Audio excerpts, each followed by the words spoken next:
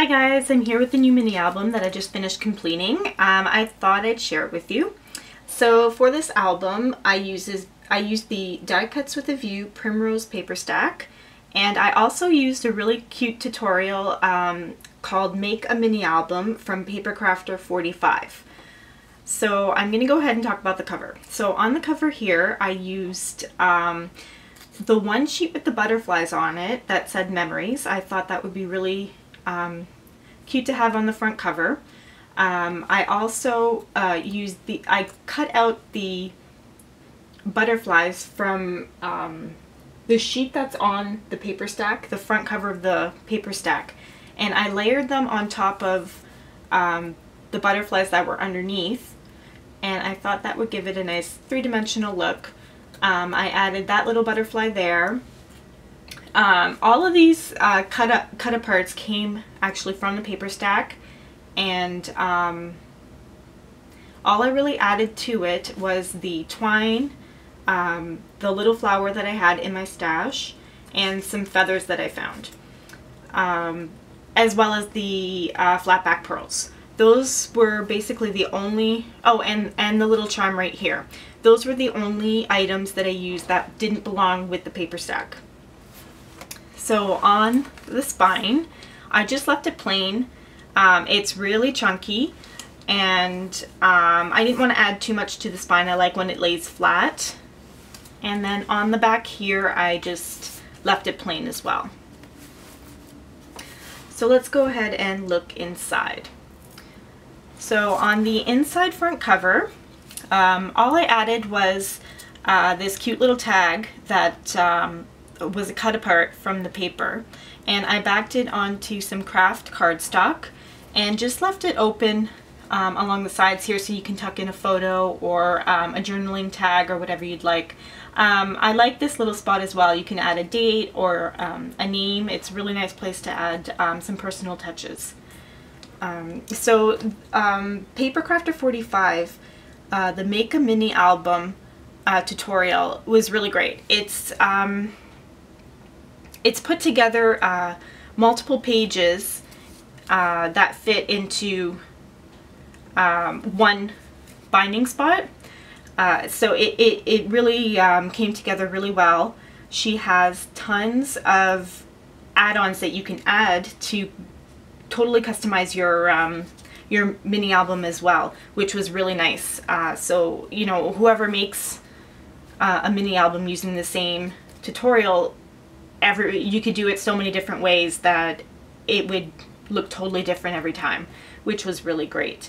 And it was really easy to put together, and the tutorials were fabulous. So I will link below to Papercrafter 45 and to her tutorials for the Make a Mini Album. So here is the first section. This page here, I cut this out of the paper, put some I don't know if you can see that, some some glossy accents on the butterfly just to add some dimension. This right here was a cut apart, and I just backed it on some craft cardstock, and I'm using it as a photo mat. So a nice little picture can fit on the back there. You can also fit a nice photo right here. So that just slides in like that. On the inside of this unit, it also has a flap. For this flap right here, there was another cut apart in the paper stack that had kind of a frame, and what I did was I fussy cut it out, put some glossy accents in some places, and what I did was I cut along the frame, right along here, here, here, and here, and I cut a little tag that you can stick in here, so it just fits nicely in there. So you can put some journaling on here, or maybe add multiple pictures just to change up that little frame. Also add a picture here or some journaling about the pictures on this card. So that just tucks into there. I used a border edge by Fiskars. Don't quite know which one it's called, but it was a Fiskars border punch that I used. So that flap opens up, and in here I have another space for a photo right here. This was fussy cut out of the paper pad, and I left it open in case you want to tuck a little journaling card or a small photo, just room to tuck something in there. This right here, I created a pocket with a tag, and I thought that would be a great place to hide a photo or some journaling. Has a nice date stamp up there that you can add to it. That just hides right back in here really nicely.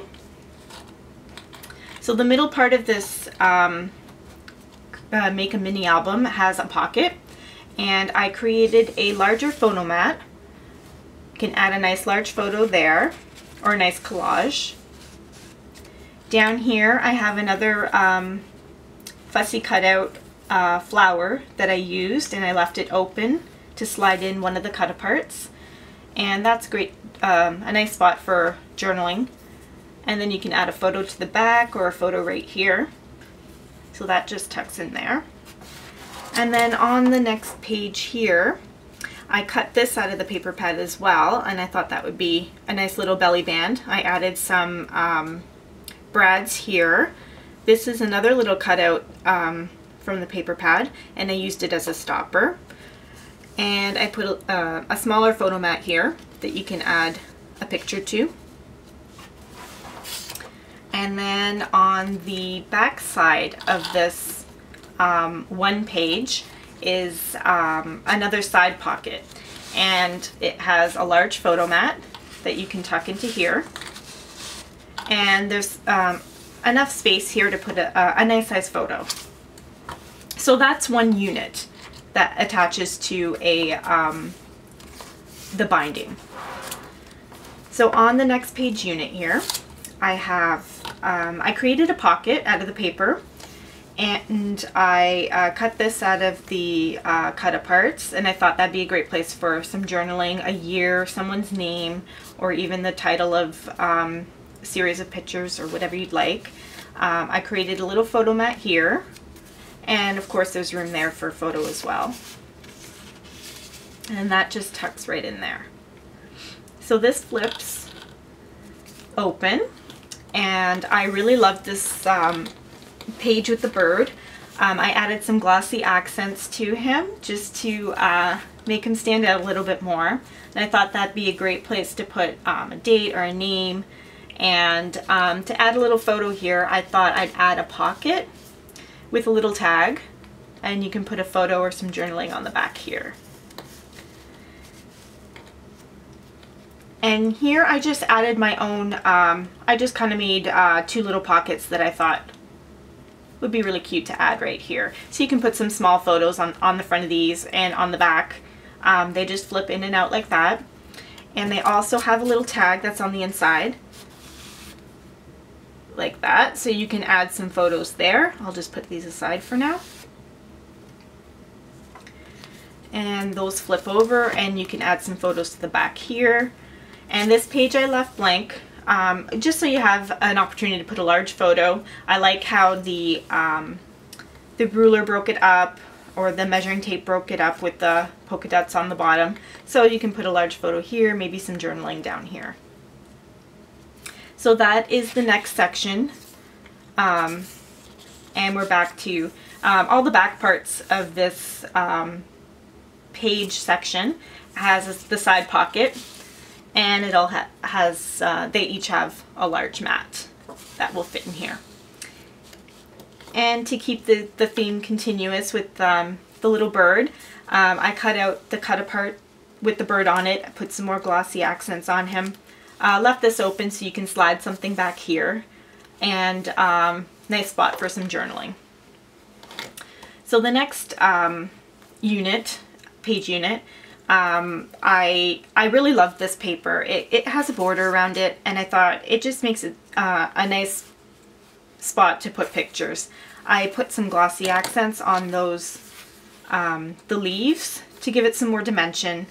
I did add a little belly band, and I thought maybe that'd be a cute place to tuck a photo behind, or little journaling to go with a photo. So that page flips over, and it's the same kind of continuous paper. The glossy accents on the green leaves, a nice spot for a photo right here with some lines for some journaling. So that flap opens up. And what I did with this was I kind of cut along the border here just to have a spot that I can add a tag or little photo mat. So that can just go, tucks right back in here, and there's lots of room for another photo or some journaling on here. And I also used the glossy accents on here to just add some more strength to the paper so that when you're pulling the tag in and out, less chance of it ripping. So the middle portion right here is another pocket, and of course I added a large photo mat there. So that'll hold 2 good sized pictures. And on here, this was one of the cut aparts, and I thought it'd be a nice opportunity to add some journaling about your photos.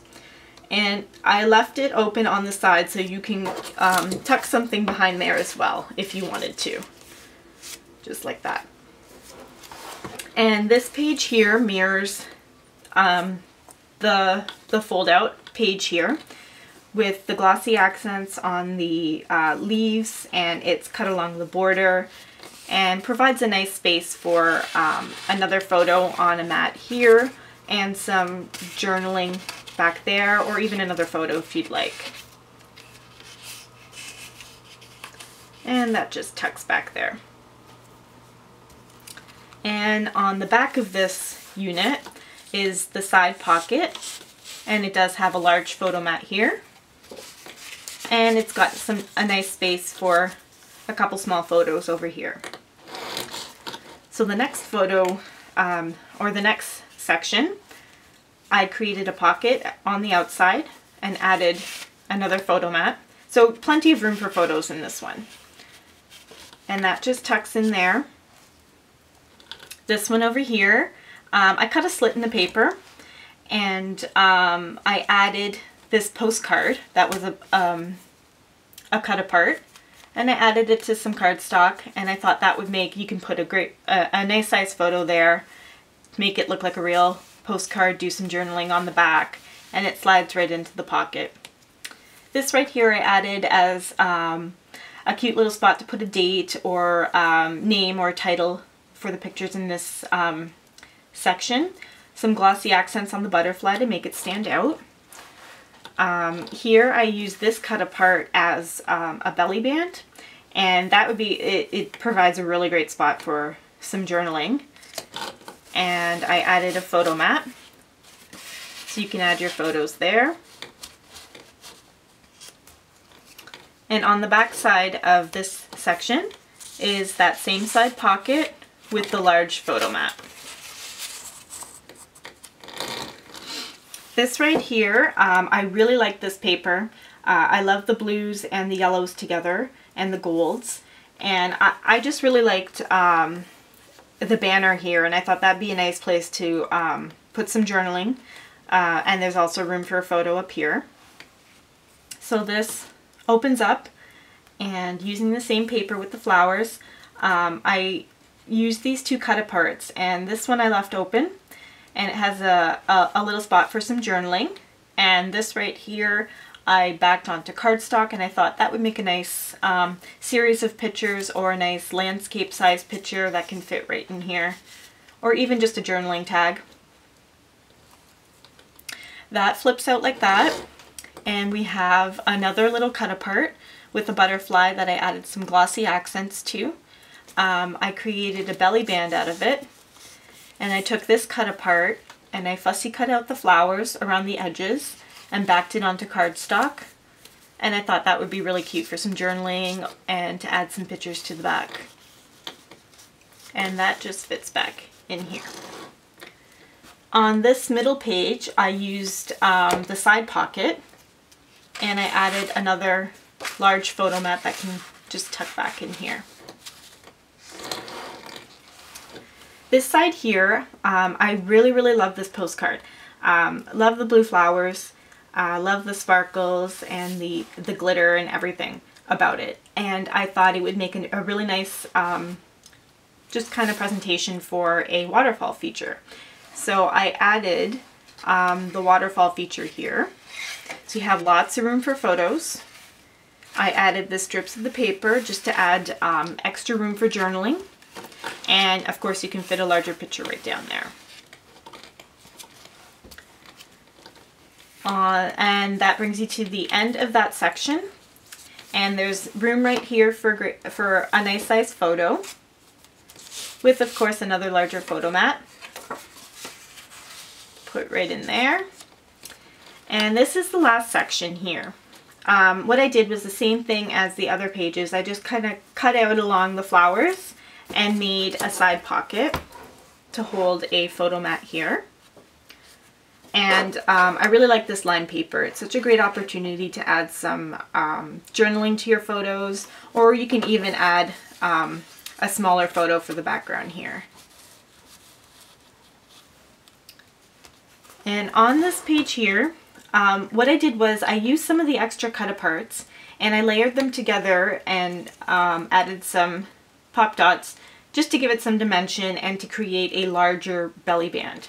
And it holds a cute little postcard back here where you can add a nice photo and do some journaling. So good use of the cut aparts. They have lots of spots for journaling, which is nice. Just gives you extra lines to make sure your journaling, your writing is straight and it looks great. And I really like the opportunities it gave with cut aparts to get creative.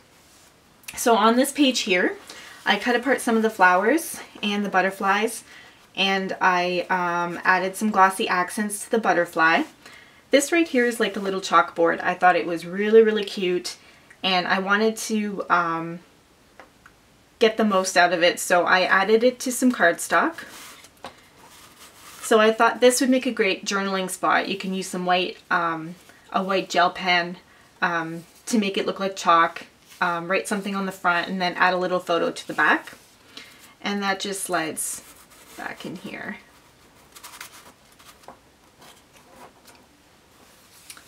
And then on that back side of that section is another pocket, side pocket. So you have the large photo mat again. Nice spot for some journaling.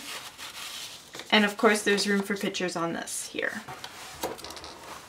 And this takes you to the inside back cover, and I used one of the cut aparts with memories, added some glossy accents, backed it on some cardstock, and also have a little pocket that I created here, and you can tuck in additional photos, add some journaling or whatever you'd like to it.